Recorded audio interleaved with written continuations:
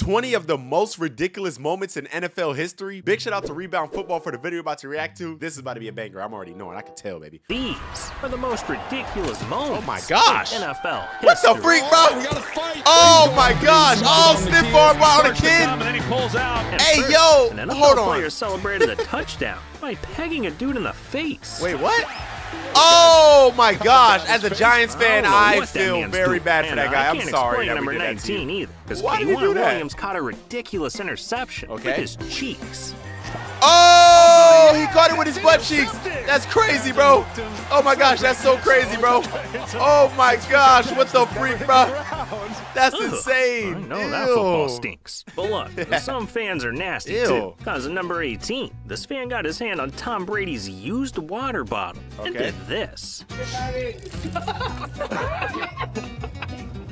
Oh my.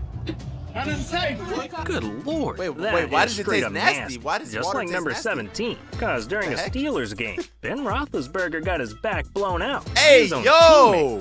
What do you mean by that, bruh? Pause, man. No diddy. Hey, yo! Yo, that's like when you're playing Call of Duty. That's like when you're playing Call of Duty and you kill somebody, bro. You get on top of their body, you be like,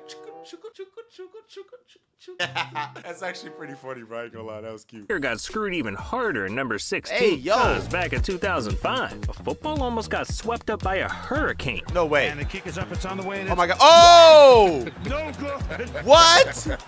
Man. Oh, they should let him redo that kick, because that wind is not fair. They should let him redo that kick, bro. But number 15 did they get to was redo it? Too. Go in the comments. If the wind knocks out a kick like that, do you get to redo it or no? It's like, whose fault is that? Is that the kicker's fault for not understanding the weather, or is that the weather's fault for not understanding the kicker? What did I just say? I don't know. Because Justin Jefferson made one of the most ridiculous catches in NFL history. My twin, I remember this. Yo, fun fact, bro. The day after this play happened, I dropped my Justin Jefferson prank, and it blew up and hit trending page. It got like 2 million views, bro, because I dropped it the day after this play. I literally recorded the prank the day he made this play. That man's so an just like it was perfect, so bro. was OBJ. Crazy, bro. Because at number 14, he made a ridiculous play for a touchdown. No way. And instead of celebrating like a normal person, OBJ marked his territory with the most ridiculous celebration in NFL history. Let me see. The Giants have their second touchdown what is he doing? of the season. Oh wow, he's peeing like a dog. The NFL player number 13 is an untrained dog, because after making a tackle, Mike Daniels completely embarrassed himself on national TV. What did he do? Mike Daniels is excited, but maybe he's a little too excited. He peed on himself. Mike Daniels, do you have to go wait, how does he not know? How did that happen? How does he not know? I got even more questions for number 12. Because in the middle of an NFL game, the field became flooded in the most ridiculous way possible. What happened? Michael Robinson, Seattle on top. Whoa, there's sprinklers on NFL fields? Hey, is it that warm? That's part of the new ownership. Whoa, that is so dangerous. Look, there's sprinklers on NFL fields. What if you trip on that or fall on that, bro? Dude, oh my gosh, that is so dangerous, bro. Whose stadium is this? That's what they do now. Man, those dudes got soaked. But in number 11, this ref got pounded because during a fumble, he got caught in a vicious dog pile. That hurts. Oh man, that hurts. That is so sad. Oh, I hope he's okay. That's crazy, man got sent to another dimension. For but real. anyways, we're in the top 10 now, which means we're taking ridiculous to the next level. And we got to talk about the time an NFL game was interrupted by aliens. What? See, in 1979, the Cowboys and Steelers were playing a game in Pittsburgh, and it just seemed like any average game. But there was something mysterious going on above the stadium. Because when everyone looked up, they saw this. There it is. What the hell is that, a UFO? What is that? What the hell? I want you to explain that to me, Dr. Fox. I'm afraid that are UFOs real, guys? Go in the comments. Let me know. Are UFOs real? Now remember, there were no drones or anything like that back then, so people were going crazy, wondering what those flying objects actually were. But after multiple investigations, there was still no explanation. Hell, there was even a news report in 2011 by Channel 4 Action News that still wasn't able to find any solid answer. So to this day, people still believe it was actually aliens. Man. Or what if they're just birds? What if they're just birds, bro? Am I tripping? I've never seen anything like that. Now, for number 9, what if I told you this is the only coach in the NFL that needs a bodyguard? Hey, yo! Well, let me explain. See, Rams head coach Sean McVay was having problems with bumping into refs. I mean, he'd be so into the game, he wouldn't realize that he was halfway down the field. No way. And it started to become a problem. No way. Every time he got caught or bumped into a ref, his team got a penalty. What? So the Rams organization decided that they just couldn't have this anymore and decided to take matters into their own hands. Okay. So they put their heads together and came up with the most ridiculous solution. No way. Hiring a dude whose only job is to move Sean out of the way. There is an art to it. Bro, It is kind of like a what? dance. Maybe tango, like a sidestep into the path. What of the hell? official Are and you then remove serious? No, here he is. Here he's just kind of What, bro? He's actually a wait. Like whatever this job title is, this guy's actually very good at it, bro. He's actually moving him out the way perfectly. What is this job title? Waist holder mover, bro. I ain't gonna lie, put me in, bro. That's the easiest money. Just move a man left and right by his hips. I can do that all day and all night. Pause. Not like that. him a little bit. Now look, we gotta talk about OBJ again. Cause Okay. at number 8, he got his ass beat in front of the entire world. No way. See, Odell's been known for throwing tantrums his entire career. From getting into Okay. fights, headbutting things on the sideline, hell, even just kicking a ball into the stands over a drop pass. No way. But in 2016, someone finally put Odell in his place. What'd they do to Cause him? after not receiving a wide open pass, he blew a fuse and decided to attack the kicker's net. But Okay. it fought back. They fought back. I Odell could've- back up. Ah! Oh my Showing his gosh! frustration Oh, I over know he was that. mad, bro. Hey, man. I know that's that made him karma. so mad, But bro. 3 weeks later, after making a game-winning touchdown against the Ravens, he made go with the net Aw. by giving it a little smooch. Aw. Back to the net, which is the Aw. I That's gotta funny. be honest, man. That's a pretty toxic relationship. Number 6 is straight up abuse. That's crazy. Because one time, a bunch of Wait, on mascots kids? beat up little kids. What? See, during a Vikings halftime show, the team decided to put on a little fun event. Pee Wee football kids. Okay. First grown mascots. No way. And during the game, people thought the mascots were going to take it easy. Yeah, on as you but should. what They're was supposed to be kids. an event to make the kids feel good turned into a bloodbath. What? Oh my God, bro.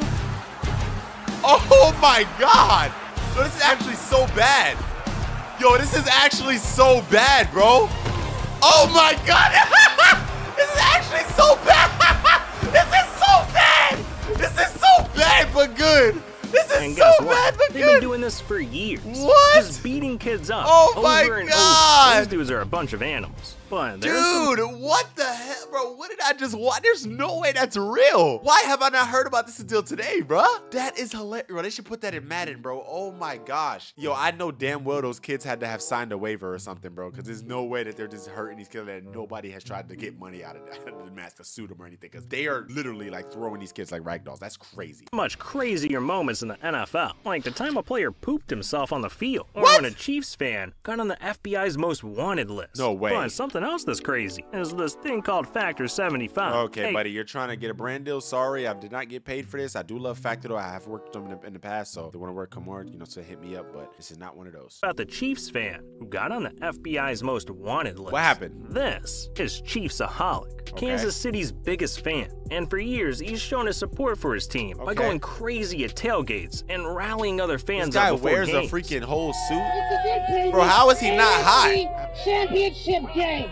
This entire season has been devoted. He sounds to like one Patrick Mahomes focus. too, bro. Oh my God, my camera's about to die. 1 second, guys. Hold on, guys. All right, I'm back, guys. Yo, this guy literally sounds like Patrick Mahomes, bro. Listen to him. To run it back. Chiefsaholic would travel from state to state for every road game. Every and by game? 2022, he'd become a local legend. But then, Wow. people noticed something strange. On December 18th, the Chiefs were in Houston to face the Texans. Okay. And as fans started filing into the stadium, there was one important piece missing for Kansas City. Yeah. Chiefsaholic was nowhere to be found. Uh-oh. Immediately, fans rushed to Twitter, hoping to find some answers. And that's when they found out something horrifying. No way. Chiefsaholic, also known as Xavier Michael Babudar, is a career criminal No who was way. disguising himself as a f***ing wolf who loved the Kansas City Chiefs, was actually caught red-handed with a gun robbing a bank in Texas What? on Friday.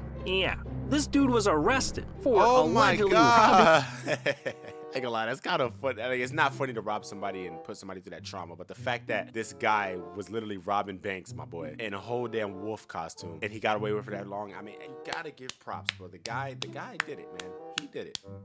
Oh man, that's crazy, bro. But He is now in jail, bro, so do not commit crimes, kids. Banks in his costume. Wow. And he wasn't doing it to pay the bills. Nah, it was so he could afford to go to all these Chiefs What? games. And now in 2023, he was put on probation and was released from jail. But once the man got out, he cut off his ankle monitor and robbed 6 more banks. No way. So the FBI got involved and finally caught him 4 months later. He stole $1 million?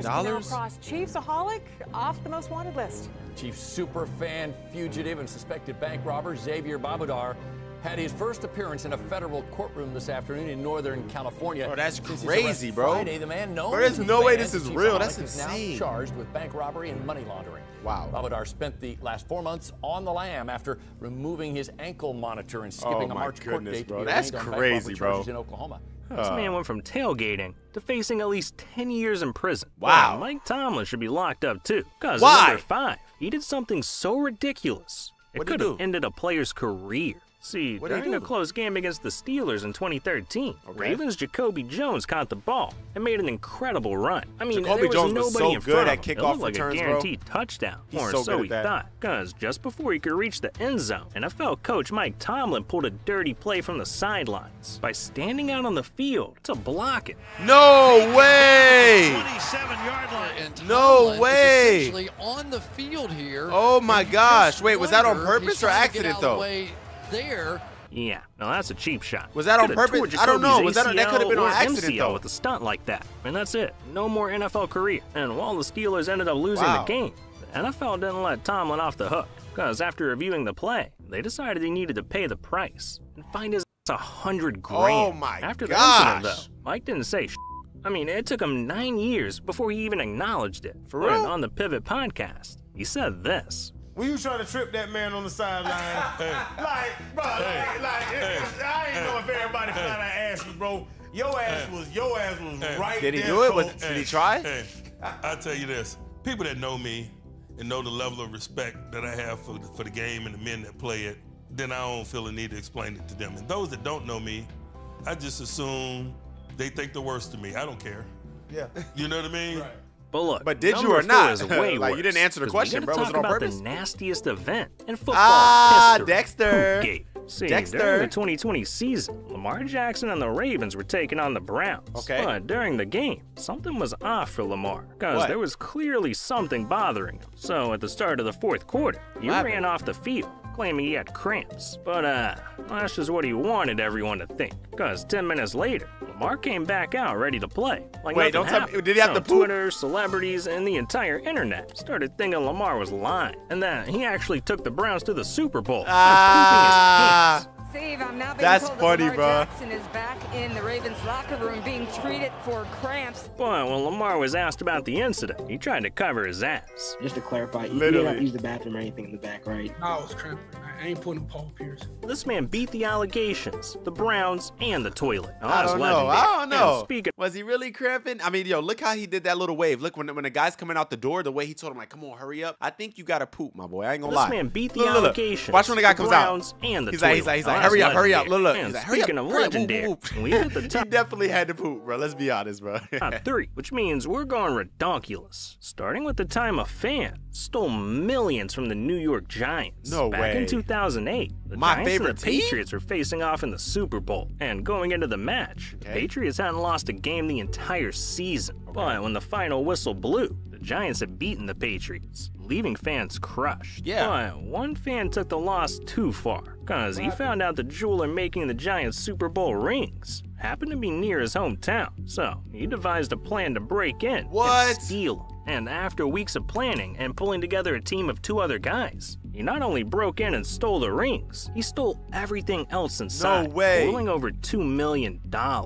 And he would have got away with it, but he told one of his ex-girlfriends the entire story. And after they broke up, she ratted his ass out. So in the end, Sean was sentenced to 20 years in prison. Number 1 rule, bro. First thing, don't ever do crimes. But, you know, if you happen to find yourself in a position, bro, don't tell anybody what you're doing. Do things by yourself, especially not a girl, bro. Especially if she's not your wife. Because you most likely are going to break up, and she's most likely going to snitch on you, my man, and you will be in prison.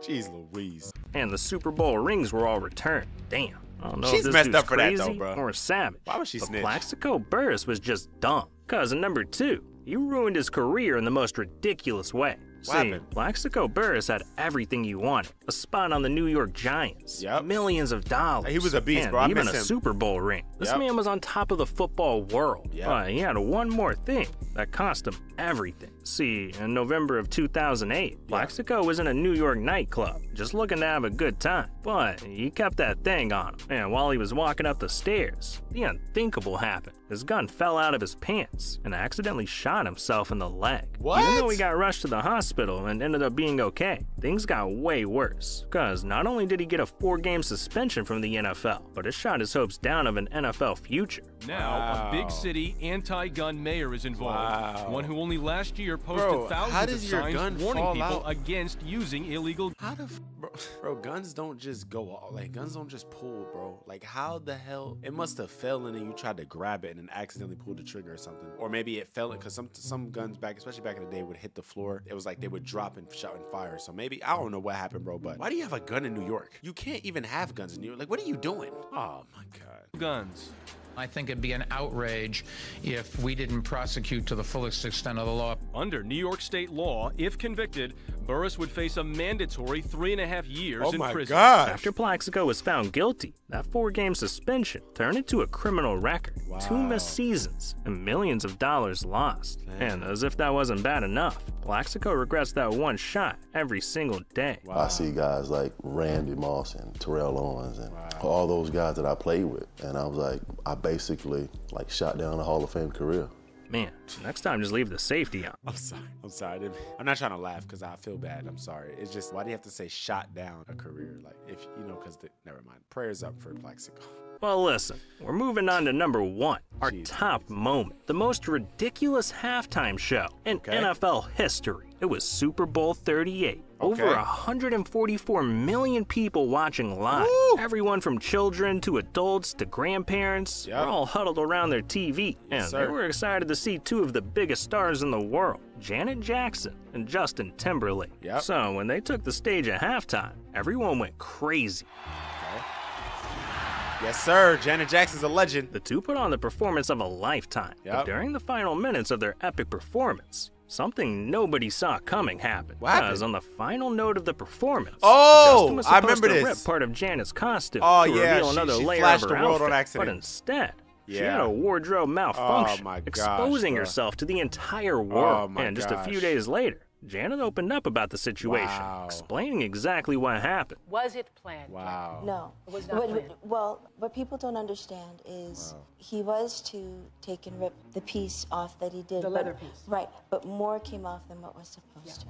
And this proved to be a costly mistake for everyone involved, because not only did it hurt Janet's career, but the NFL was asked to refund the halftime show sponsor for $10 million. Oh my damn, gosh. Now that is one expensive nipple. But believe it or not, there's an NFL player that lost more money than that for breaking the rules. Because Calvin Ridley lost over $11 million after being suspended gosh, that's the most I've ever heard on NFL games. What? Turns out, he had no clue that rule existed. And he's not alone. There are a ton of NFL rules that nobody knows about, like how players aren't allowed to use inhalers, or that a team started fining players every time they farted. There's some wild stuff going on in that rule book. So if you want to hear more, then you need to click on this video right here. I reacted to this already, but I don't remember some of those things. That's crazy, bro. Hey, big shout out to freaking Rebound Football. He's a legend. He's a GOAT, man. You already know how we coming. Listen, bro, make sure you guys put God first, bro. And I'm saying, I love you guys so much. Thank you much for the love and support. I've already recorded. That's my 4th video I recorded today. I plan on recording probably like 10 more. Trying to go up, trying to grind for you boys. So we can't do a health check on the channel right now because I haven't uploaded in 2 weeks technically. To like in this lifetime that I'm living, I haven't uploaded in 2 weeks. But realistically, there's been a video that's dropped every day for the past like 3 days. So when I get back from Texas, I'll re-up on more videos, and then hopefully we're at like close to 40K by then. But yeah, man, love you guys so much. Thanks for the love and support, man. It's your boy Eli Mack. Put God first. Gang, gang.